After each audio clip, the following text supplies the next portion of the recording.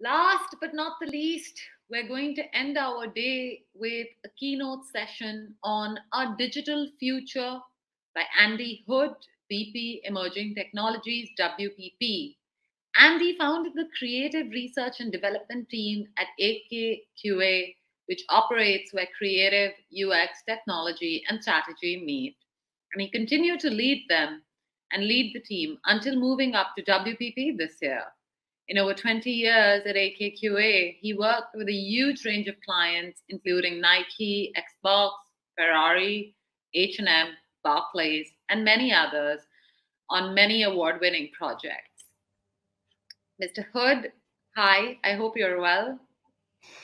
Hi there. Thanks very much. I am indeed. And thanks very much for inviting me to host this session. Right. Hopefully we can all see this. So, hey, everybody. And again, thanks for inviting me to host this session. It looks like it's been a brilliant event for everybody. I'm sure it has. So I am Vice President of Emerging Technologies at WPP. And in that role, to be honest, the technology itself, the workings and engineering of it is much less interesting to me than the possibilities and the impact that it has, the problems it solves, and the behavior that it changes and creates.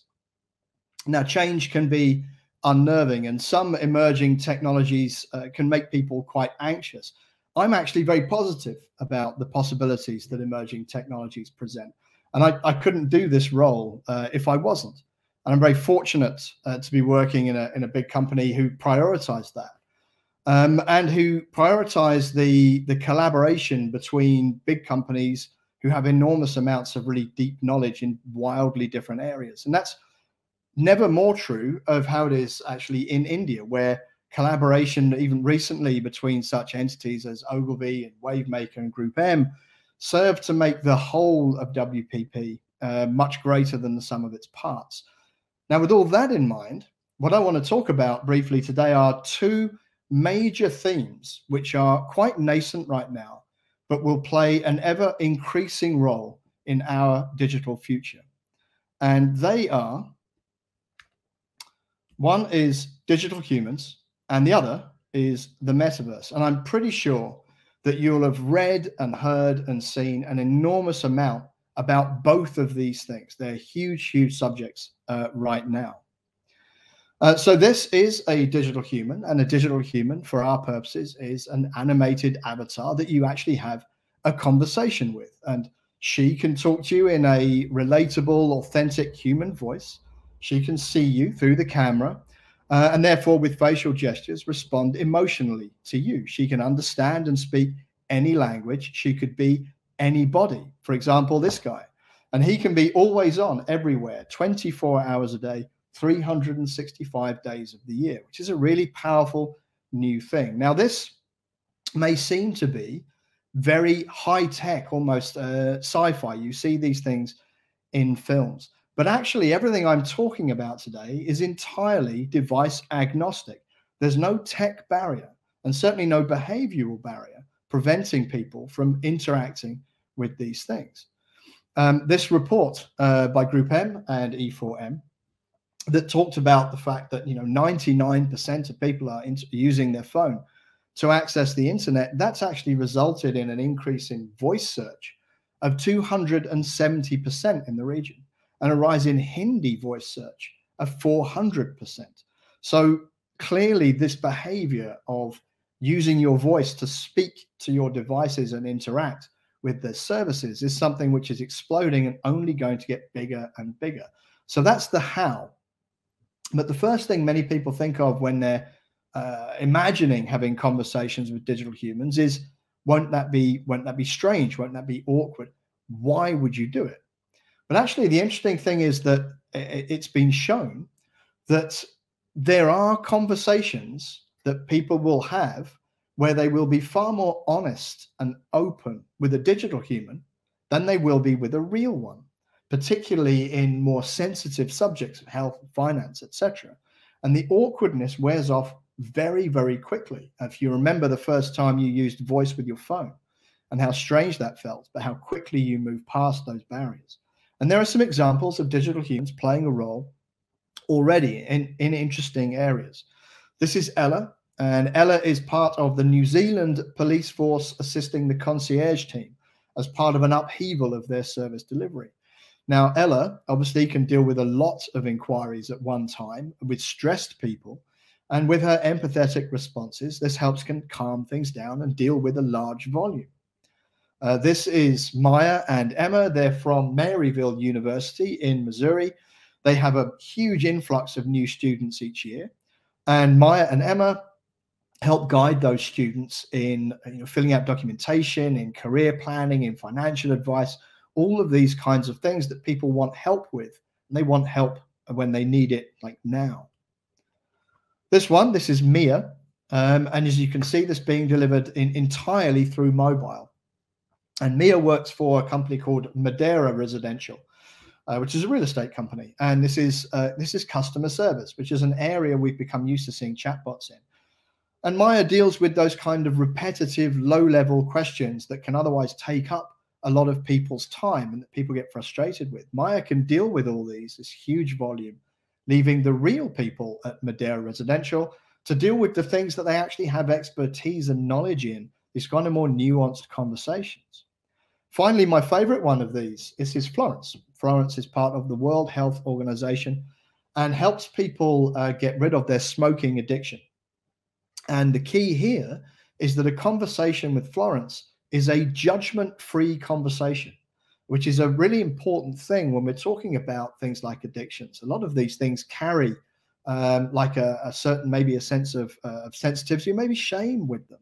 Being able to be open and honest can be really, really helpful. And Florence has been successful enough that at the start of the pandemic, when there were so many myths and theories about COVID-19, and let's face it, there still are, that Florence was deemed as a great way to debunk those myths, basically, and to clarify the situation, because there couldn't be a question that you would be too embarrassed to ask Florence because of that judgment-free conversation. So there's real power here to reach a lot of people in an interesting way.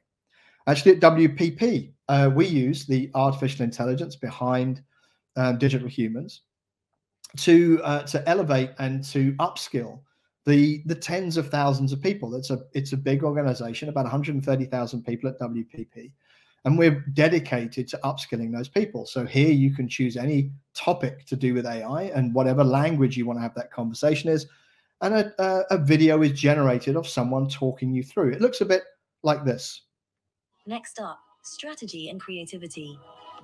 Across WPP, our teams use AI to enable and inform creative work that wins hearts, minds, and awards. Wunderman Thompson's The Next Rembrandt was a masterpiece in the creative application of AI. To help ING celebrate its sponsorship of Dutch art and culture, Wunderman Thompson used artificial intelligence to create an entirely new Rembrandt painting, while remaining faithful to the artist's vision and craft. Now, obviously, this video goes on, and there are many, many videos like this with different digital humans. And the beauty of this is that the digital humans can be swapped in and out. New languages can be added. This digital human could say that and repeat the same video and narrate it in, in Spanish or Cantonese or Mandarin or English or Hindi. So, there's a lot of scale and a lot of reuse that comes out of this. We can even personalize these videos.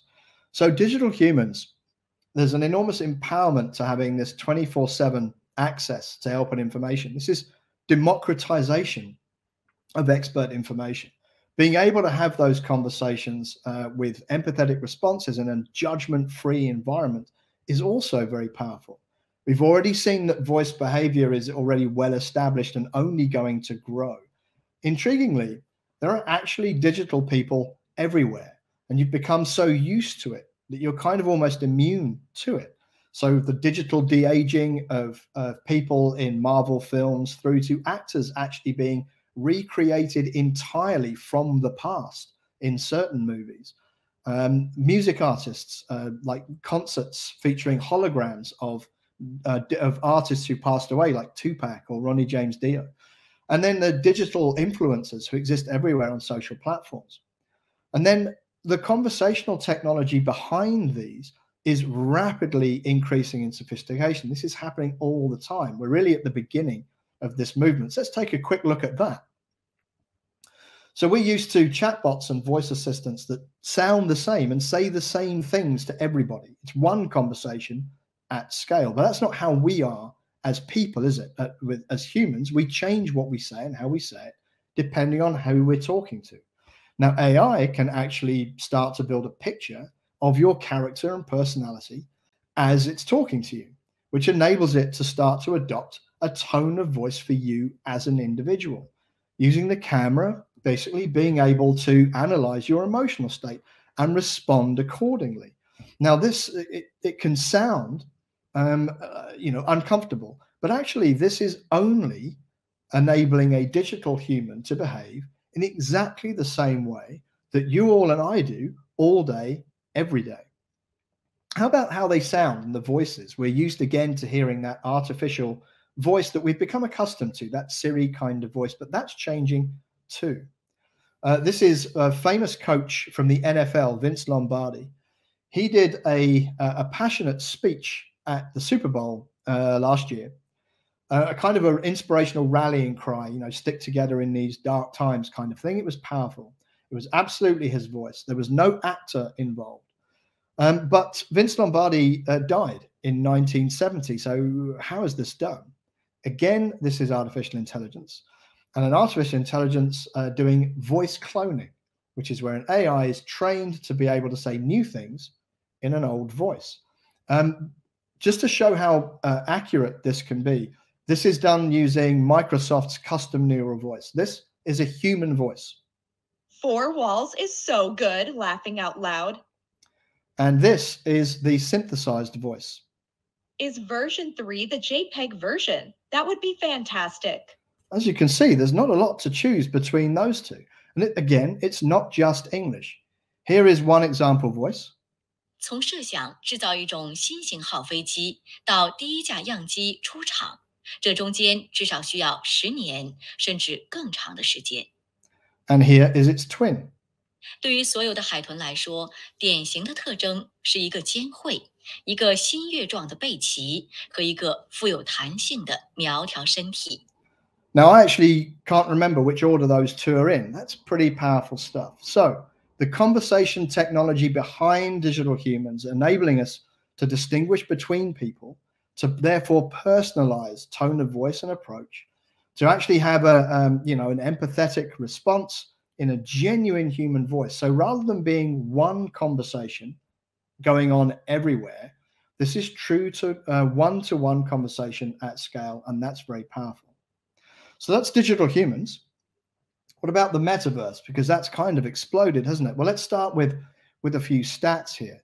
So in 2020, 27 million people attended 5 concerts by Travis Scott in Fortnite. These were viewed 45 million times. In May of this year, and for 1 hour only, Gucci sold a digital version of one of its Dionysus bags in Roblox, a virtual world, for 475 Robux each. Now, Robux is the currency within this Roblox virtual world. It's about $6. Now, the resale value of these digital bags reached a point where one of them was resold for over $4,000, which is $800 more than the asking price for the real physical bag. Until October last year, the most money being made by digital artist Beeple off the sale of one of his works was about $100. And then he got into the NFT game. And this year, an NFT of one of his works was auctioned at Christie's in New York and fetched about $69 million.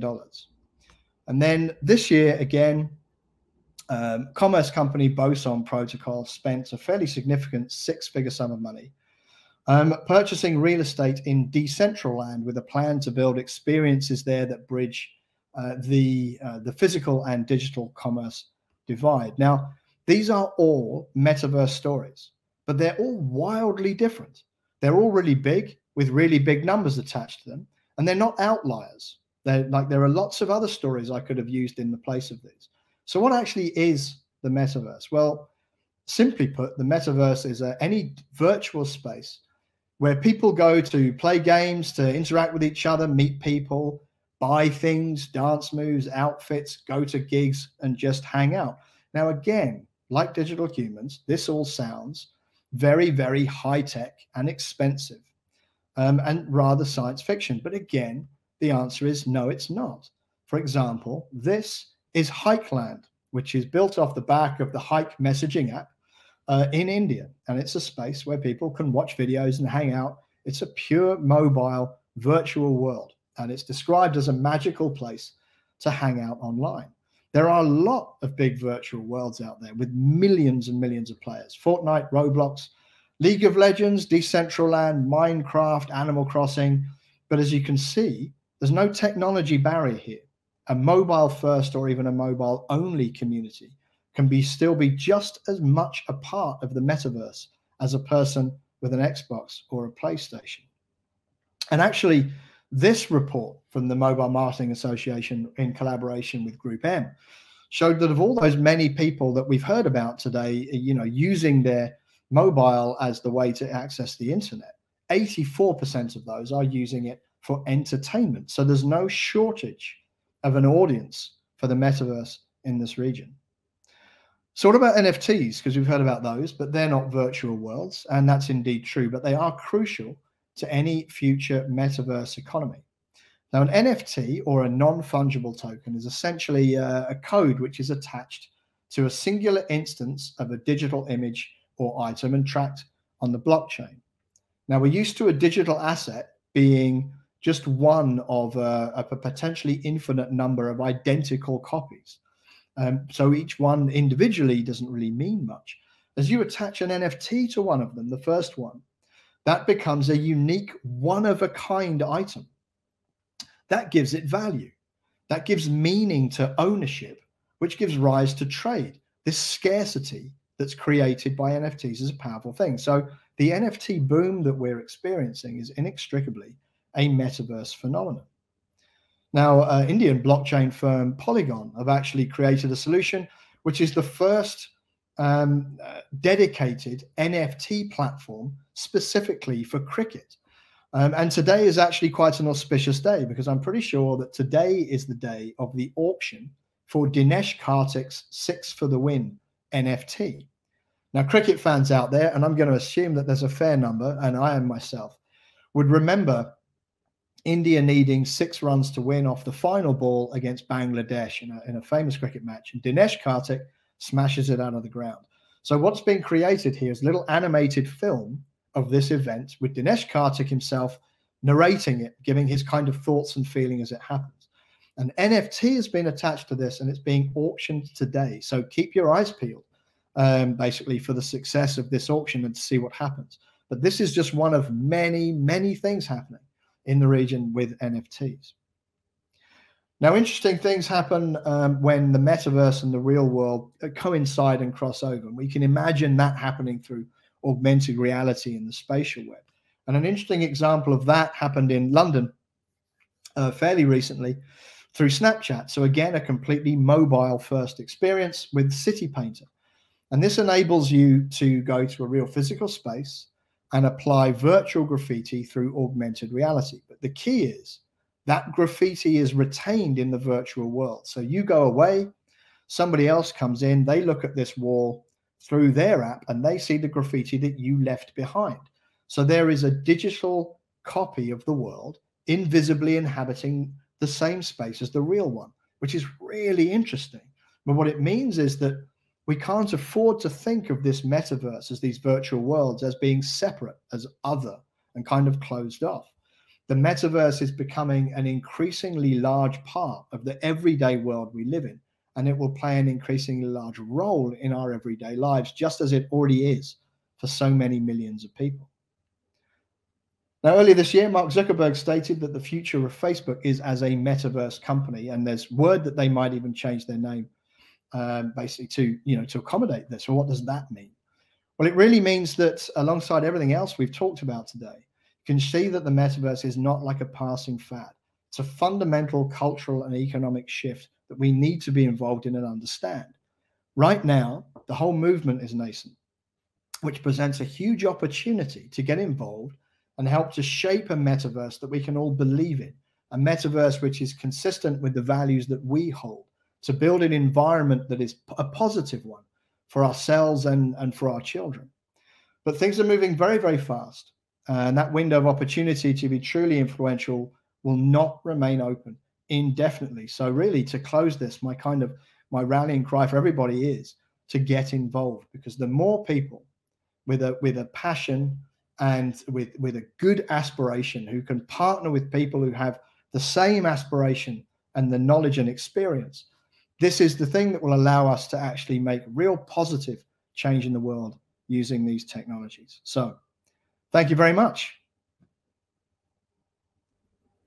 Hi. There we Mr. go. I thought I'd got away with it there for a minute.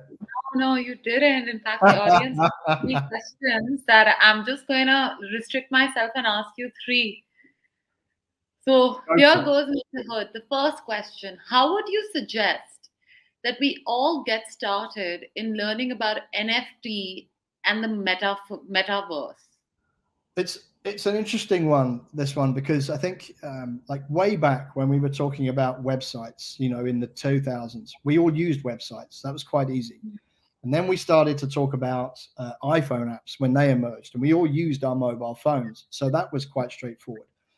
We are now finding a lot of people talking about the metaverse and NFTs, where it's quite possible that not that many people over, say, 35 have actually been there. So the thing to do is actually to dive in.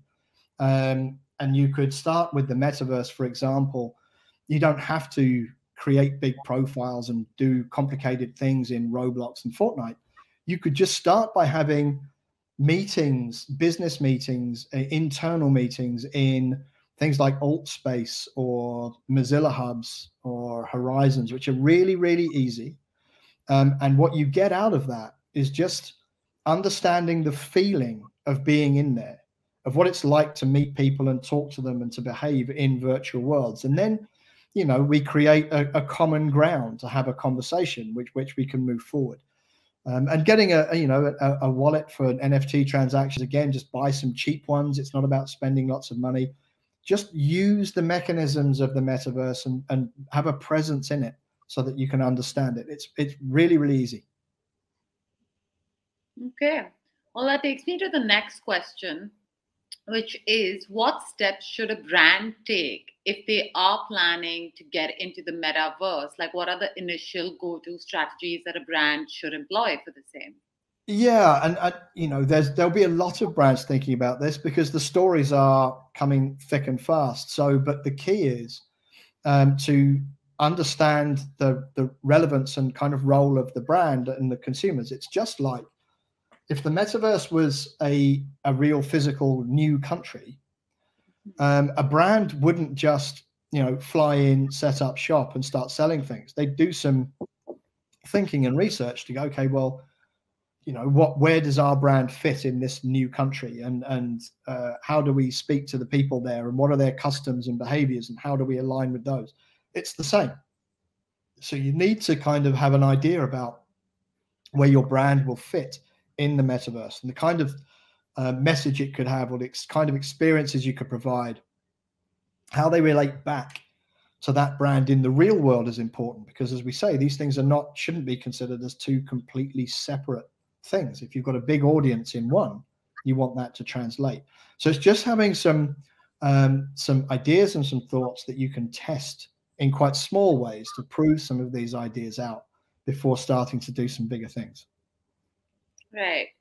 I'm going to end this with a slightly open-ended question. Because of the pandemic, we've seen this sudden shift worldwide to a more virtual and hybrid model for businesses.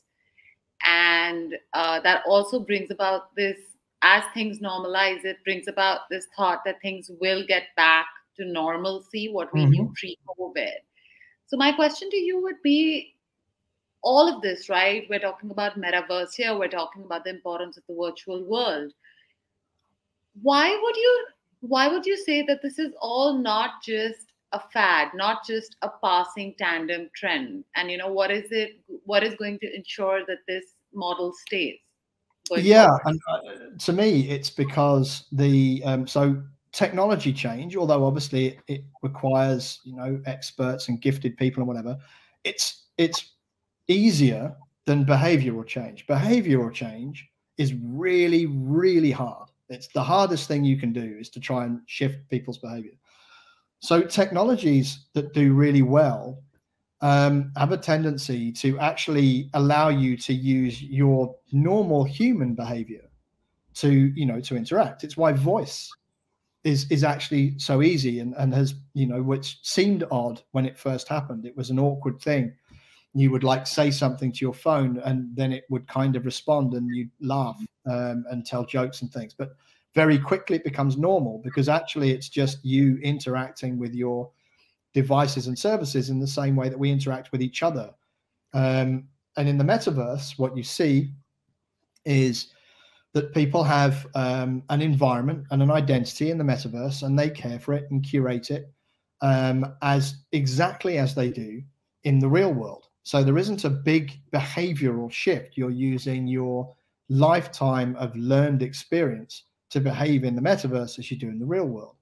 But the fact that it is, you know, it's not the real world, allows you to carry out things and do things which in the real world you can't. Going to a concert in a metaverse concert like Roblox or Fortnite, these are concerts which are not bound by the laws of physics, and those are amazing experiences. So it's that combination of the enhanced experiences you can have, but just being able to have those things with the kind of life experience that you bring to it. It's not that you have to learn some complex set of controls and culture. You really can just dive in and get going straight away.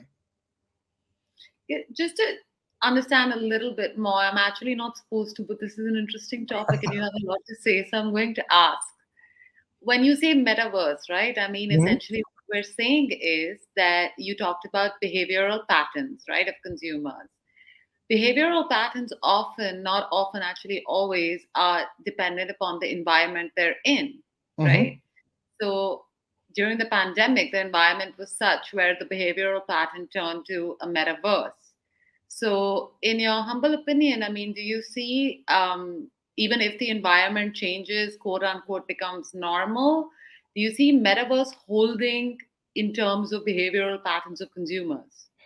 Yeah, because these metaverse worlds that have, you know, that have become enormous things, they come from the world of gaming. They're game worlds, and gaming isn't going to go away. Basically, this aspect of play isn't going to disappear. There are more and more gamers, like all over the world. There's a huge number of gamers in India, for example. It's become a professional sport now, and you see esports, which is people watching people play games, which to me when I was young would seem crazy, but it's a huge industry.